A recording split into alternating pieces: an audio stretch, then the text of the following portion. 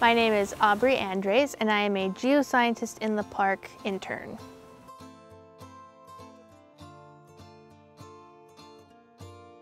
I am here at Shenandoah under the Geoscientists-in-the-Park program, which is provided through both the Geological Society of America and AmeriCorps. And what that does is basically provides young professionals an opportunity to get professional experience in a national park setting. And then I was drawn to more the media side and how we can communicate scientific research to the greater public and make it more understandable and accessible.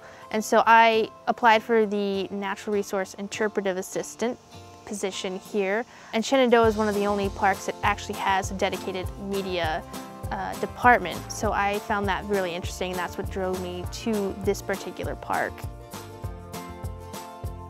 I've definitely enjoyed being able to go out in the field and film with the media department a lot, and just learning about the inner workings of a national park here. It's been very eye-opening to see all the behind the scenes that take place.